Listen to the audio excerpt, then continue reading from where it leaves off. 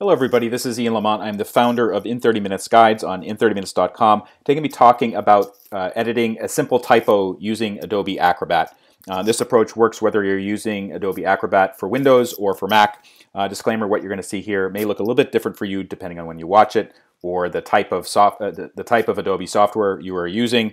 I'm using the paid version, by the way, and you're responsible for following any relevant terms and conditions. So let's get started here. And what I want to do is I discovered that this PDF I created, it's actually a press release, it has a typo. In here it says award-winning genealogy guide for the headline. Okay, that's one problem.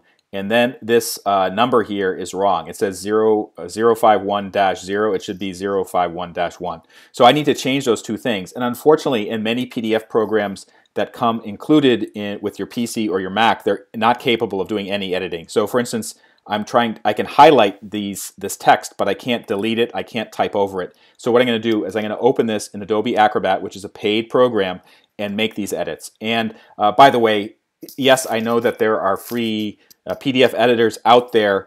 I found that many of them have limitations, and also I do enough work for my business, which is publishing, that I actually think it's worth paying for Adobe Acrobat. I think I'm paying something like between $15 and $20 a month, and for me, it's money well spent. So let's do this. Here is the PDF. I'm going to right-click over it.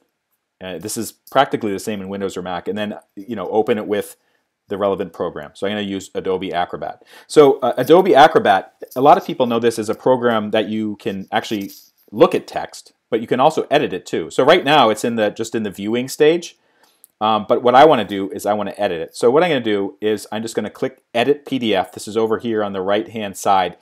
If you don't see this particular navigation tab, you may need to mess around with the view options to to make sure that it's there, the particular the toolbox. So I'm going to click Edit PDF, and what it's just done is it's kind of put all the text into boxes, okay?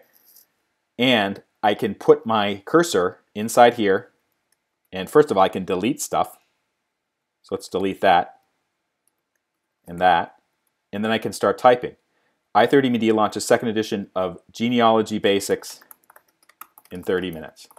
And also you may be wondering, well, Ian, why don't you just open this up in Microsoft Word, the original document, or in Google Docs or something, and do the edits there, and then create a new PDF? And the answer is, oftentimes, you may not have access to the original Microsoft Word document. Maybe somebody emailed it to you and you deleted it by accident, or for whatever reason you don't have access to it. So Adobe Acrobat is actually pretty good for stuff like this. And then I said this number here was also wrong, so I'm going to change that to 1. Okay? And then I'm going to go to File and Save. And when you close it, it actually reverts to the viewing tool in Adobe Acrobat. So you can see here's the new headline there, and then also the number here got changed.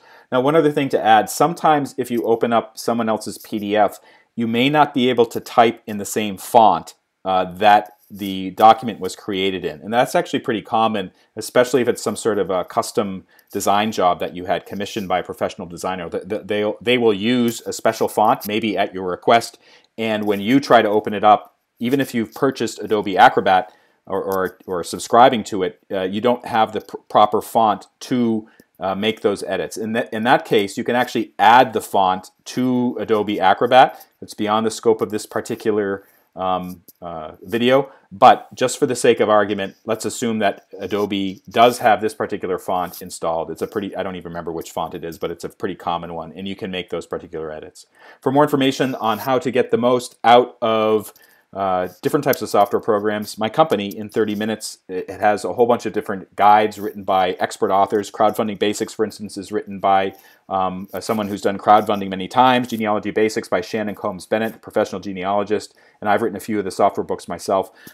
If you've liked this video, please take a moment to like it or follow me on YouTube, and also you can see more of my videos and blog posts right here on in30minutes.com. Thank you so much for watching.